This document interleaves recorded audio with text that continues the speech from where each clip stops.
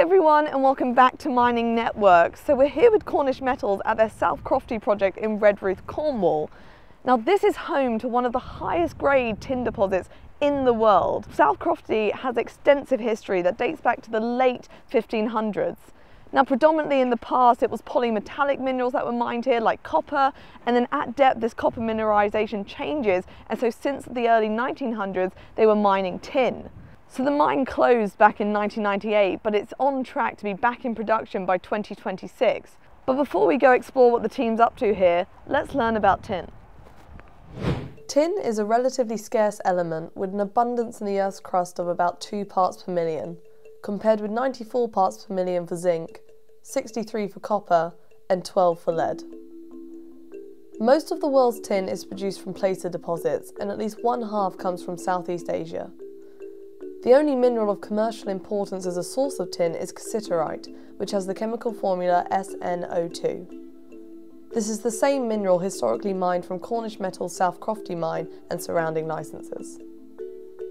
Tin is often overlooked as a critical mineral, commonly associated with the humble tin can, even though packaging today accounts for only 12% of the global usage.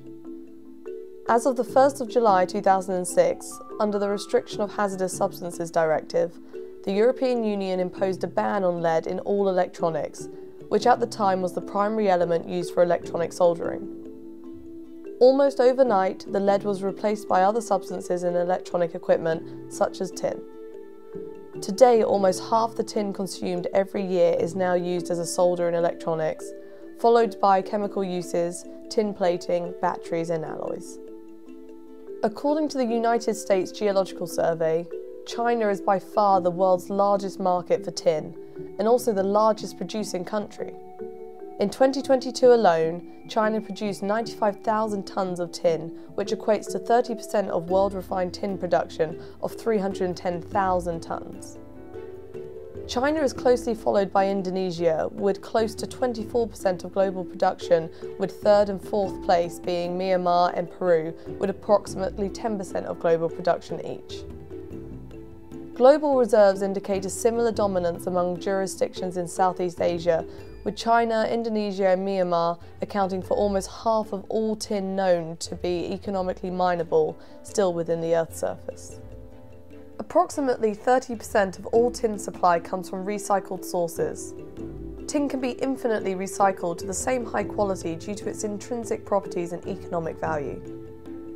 Closing metal loops by increasing reuse and recycling has the potential to improve resource productivity while reducing energy use, emissions and waste disposal. With the majority of tin supply originating in developing nations, there are multiple potential threats to stable production rates and guaranteed access to the required volumes of tin demand to developed nations, especially in Europe and North America. Recent examples of potential supply chain issues from the largest tin supplier include the ongoing trade friction between the US and China, as well as an increase in environmental standards within China.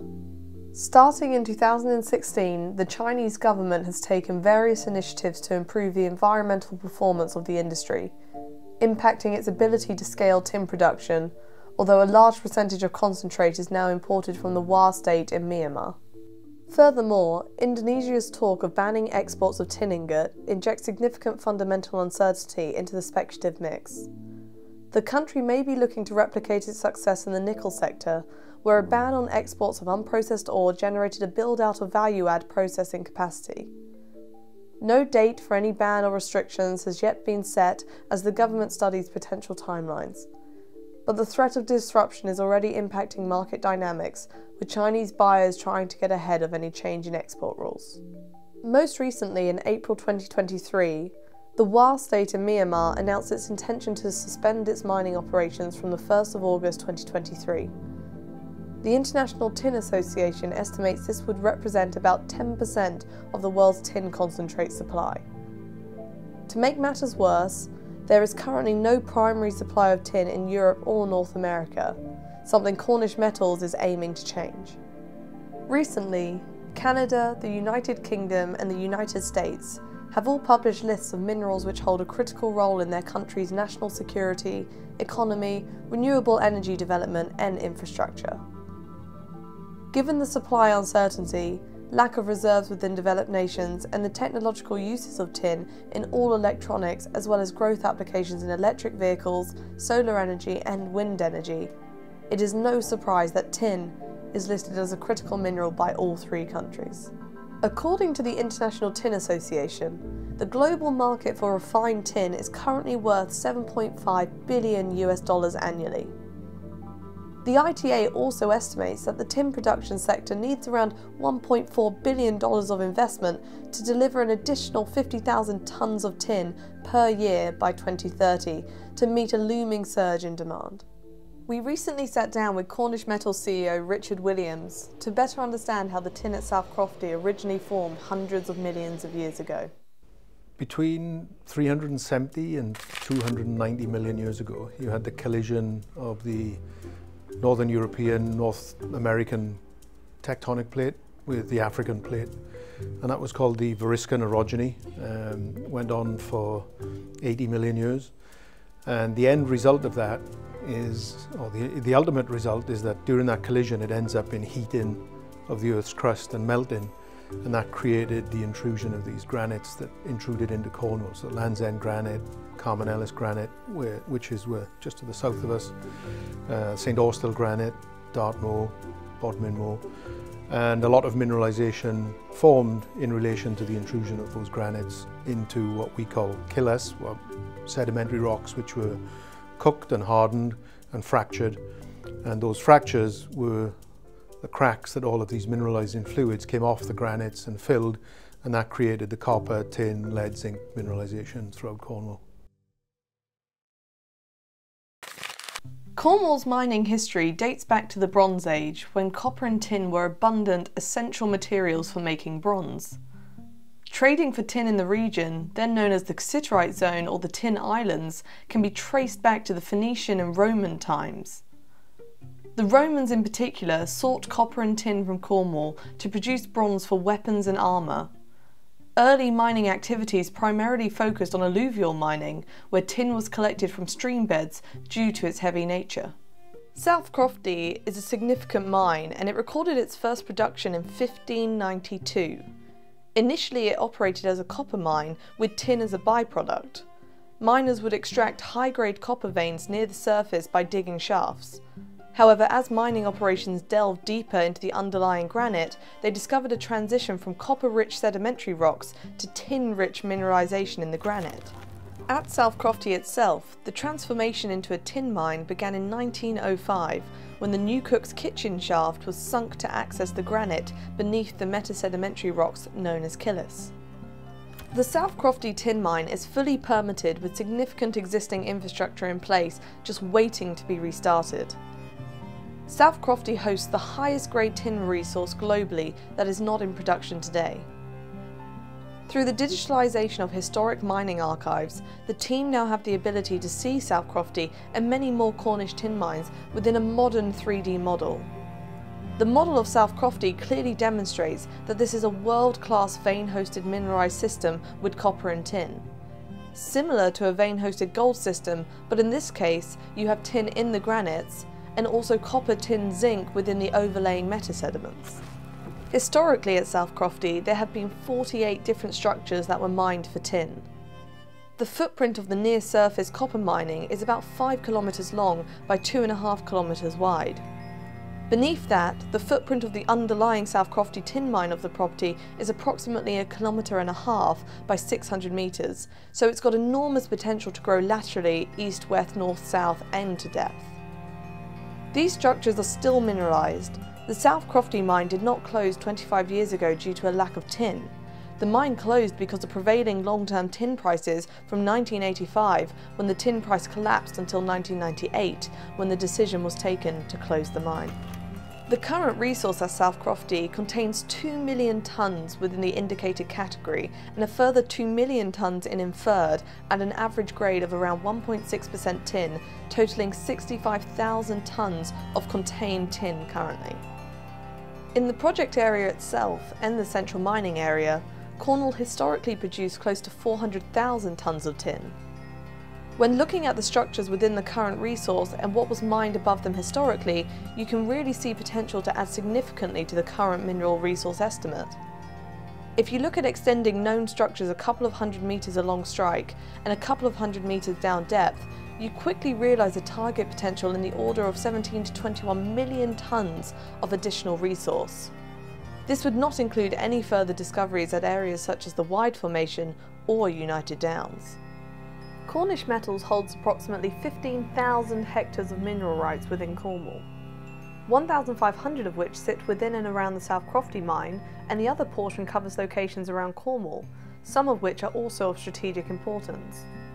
These include immediately south at the Great Flatload and the Wide Formation, and also 8 kilometres east of South Crofty at United Downs, where recently high-grade copper and tin intercepts were discovered. The metallurgy at South Crofty historically has been very simple.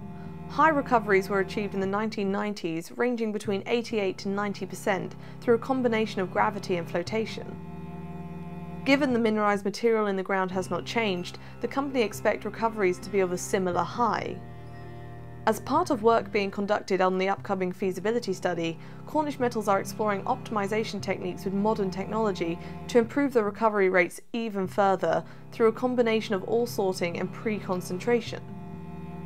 Any enhancements on recoveries could allow for a smaller mill, which in turn could reduce the capital required to restart production.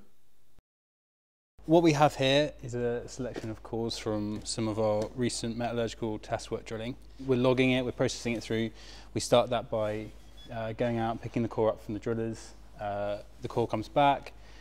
We piece the core together, so we jigsaw it back together to make sure that all of the core is the right way around, it's geologically coherent. From that, we then start putting meter marks on the core. Those meter marks are important for us to check recoveries, and also we use this for when we're domaining our geotechnical properties. So all of our geotechnical work is based off the field of fractures. We take RQDs, all of that feeds into the test work program. This particular example is a really nice example of strong alteration around classic, what is termed colloquially as blue peach. Blue peach being coming from the colour of the tourmaline. So the tin, which is obviously the mineral of focus that we're looking to identify, is hosted primarily within blue peach. The blue peach is it's the main stage of cassiterite mineralisation that we see in the paragenesis of South Crofty. There are some later stages where the tin is remobilised and reprecipitated, but in this particular case, this structure, the tin is really quite visible. It's really nice, and it's a true example of what we hope to find.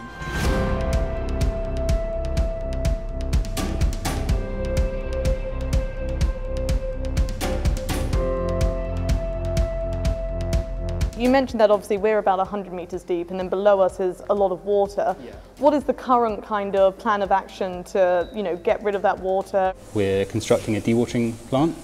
We're going to treat the water that we pump out of the mine using one of our deepest shafts. That water, yes, is going to get treated. It's then going to get put back into the adit system, and then it's going to drain out into the Red River, where it naturally flows out to sea, basically. Mm-hmm. And I mean, that's got to be quite a structure to actually get that amount of water from this deep. Like, how does that go about engineering-wise? So we have quite a lot of pipe work that's going to be lower down the shaft. Mm-hmm. It's going to be done in 2 phases. The first phase is going to take 6 to 9 months. We're going to take that down to 195 fathom level. Mm-hmm. There's a pump station at 195 fathom level which we will refurbish. We will then lower the pumps again from 195 fathom level down to the bottom of the mine, which is around 445 fathom level, and then dewater that. It's a 2-phase approach, and all of that water is going to be returned to surface, treated, put back on the ground, and then as the mine water currently is naturally draining out, mm-hmm. so the water we're putting back into the system, into the rivers, will be cleaner than what is currently naturally flowing out. Alongside dewatering the mine and conducting a feasibility study, The team believe there is more tin to be found close by South Crofty, which if true could fundamentally change the valuation of the company. Approximately 1 mile south of the South Crofty Mine is a granite formation called Carn Bray. From 2021 to 2022, drilling was conducted on the south flank of Carn Bray, specifically targeting the Great Flat Lode, a historically significant structure in Cornwall. This structure sits beneath the original copper mines and is characterised by a flat formation with 1 to 2% tin mineralisation. Similar to South Crofty, the mineralisation is found within tourmaline veins known as blue peach. The drilling performed in 2021 into 2022 followed up on previous drilling done in the 1960s by Camborne Tin Ventures. The objective was to explore shallower areas of mineralisation above known workings. 8 holes were drilled and 1 hole aimed to intersect a hypothesised feature called the Wide Formation, which was considered a potential new flat lode parallel to the Great Flat Lode.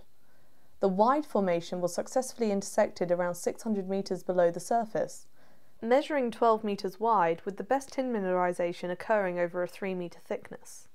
Further drilling is planned to determine its extent as it holds significant potential for South Crofty. Looking ahead, drilling is scheduled to commence in mid-2023. Each hole will target the Wide Formation, ranging from depths of 500 to 800 metres. The objective is to explore its potential similarity in scale to the Great Flat Lode, which extends over several kilometres. We are hoping after our drilling programme mid-2023 that we can prove the Wide Formation is similar in its strike extent. And basing our ideas of the Great Flat Lode. The Great Flat Lode was mined extensively, generating hundreds of thousands of tonnes of tin, like many hundreds of thousands of tonnes of tin. If the Wide Formation develops into something similar, it's a real asset to South Crofty and the mineralisation that we have here. The Great Flat Lode and the Wide Formation are around 1.5 kilometres south of our surface infrastructure at South Crofty. However, it's around about 1 kilometre away from underground workings.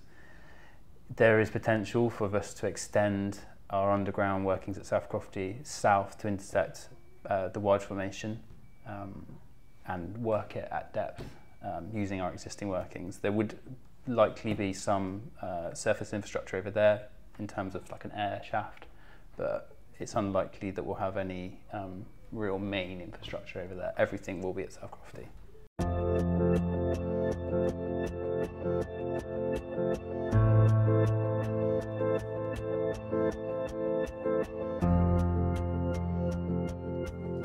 So currently we're coming towards the end of construction of the water treatment plant, which we started in earnest last November when we laid the concrete pad.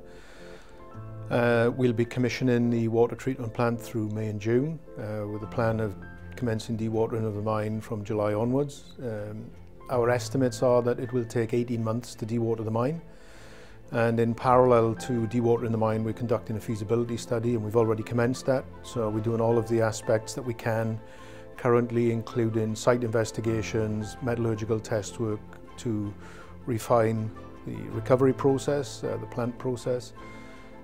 We're looking at ore sorting, which is a new technology to see if we can separate waste before most of the ore goes into the mill, so that we're actually milling less rock and our operating costs would be lower. We've got 3 drill rigs currently active on site collecting samples. We're about 80% complete on that. Following on from that, when we get access to the deeper levels in the mine, we can get some drill rigs underground, and those drill rigs will be used to convert some of the inferred resources into indicated resources as part of the final feasibility study, which we are hoping to deliver by the end of 2024. And that will lead to then a final investment decision and project financing to build the process plant, refurbish the shaft, do some underground development, all the development required to put the mine into production. So the target right now is to be in production by the end of 2026.